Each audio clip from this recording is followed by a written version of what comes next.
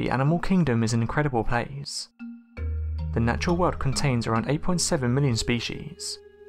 This is according to a new estimate described by scientists as the most accurate ever. However, the vast majority have not been identified, and cataloguing them could take more than 1,000 years.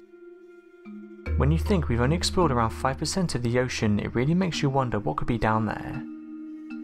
The vast majority of the 8.7 million are animals, with progressively smaller numbers of fungi, plants and microorganisms.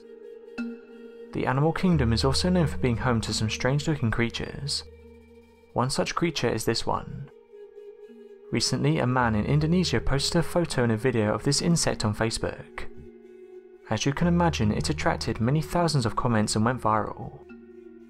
Most of the people wanted to know what creature this was, and some people even thought it was a hoax. The creature looks like a moth but has what appears to be tentacles on its back. Gary Hevell, a researcher in the entomology department at the Smithsonian's National Museum of Natural History, was able to answer some of the questions. He said the following. The insect is known as Critontos ganges.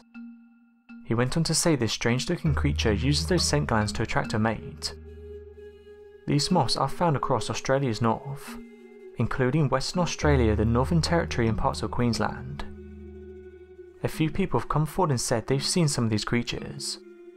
One person commented the following. Once one of these things flew in my room. At first I didn't know what it was because it really does look alien in nature. So my question for you guys is, have you ever seen this creature up close? Let me know in the comments.